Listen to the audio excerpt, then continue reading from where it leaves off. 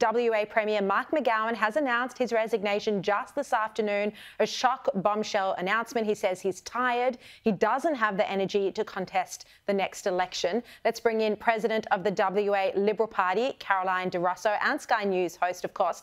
Caroline, this was a shock announcement. He has been, in many ways, a very successful premier, purely from a political position, because his personal popularity was so high, over 80% during the pandemic. He also obliterated the Liberal Party. Do you think his resignation gives the WA Liberal Party a chance of getting back in a position where it can form government, if not at the next election, but at the one afterwards? Well, look, you can't pull someone like this out of public life and there be no impact.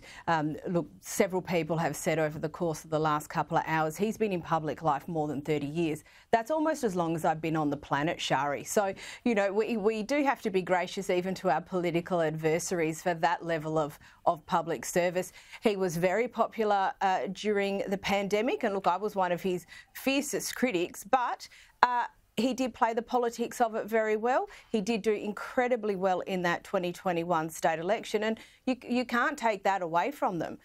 Obviously, COVID is no more, COVID is no longer, and we are now focusing back to the more usual, I suppose you would say, delivery and implementation life of a state government. So his popularity has come off somewhat. He still does remain popular, but as far as the Libs are concerned, we get on with the work. We've already started front-ending a lot of that work. We have already started that in relation to our fundraising, in relation to our internal pre-selection reform, and in relation to our Blueprint 2025, which is our candidate and campaign training program ahead of the state election in March 25. I mean, he said his reason for retirement at this point in time, and it is unusual because he is still at the top of his game. Usually when politicians step down, it's either, you know, they lose an election or there's some scandal around them. He was at the top of his game. He just said he's tired. He's not tired of the job, but he's just exhausted, and that's why he's quitting. A lot of the commentary afterwards, Caroline, has focused on how hard it was for politicians during the pandemic. I find this a bit rich. I mean, politicians weren't in lockdown during the pandemic. They were putting everyone else in lockdown. They got to travel around the country at times and at least travel around the state. But it was mums and dads who were dealing with homeschooling and working. That's, you know, it's mums and dads who are absolutely exhausted, not premiers. Well, look, the Premier, I suppose, is exhausted from the fact that they're on call 24/7 during that time. And while our state politicians weren't necessarily under lockdown, definitely the rules that were inflicted on their Liberal and Labor federal colleagues who often had to come back and quarantine for 14 days before they could get back to business, that there was definitely gruelling. And it's difficult, to be honest, for our federal politicians, regardless of their political stripe, on any normal given time, but it was particularly difficult during COVID.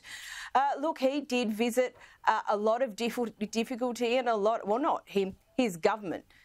Visited a lot of difficulty and a lot of hardship on a lot of people, but ultimately it was politically popular, and he did well out of it. So, Sharri, it is what it is. But look, like with anything, we can't just keep looking backwards to COVID. We need to look forwards, and we need to look forward to what this government has to do now going forward and who's going to be responsible for it. Because not only is WA losing its Premier, it's also losing its Treasurer. So they need to find someone not just if he is the one who's appointed, who can also use the... If his Treasurer... Sorry? Oh, sorry. No, continue. Caroline Di Russo?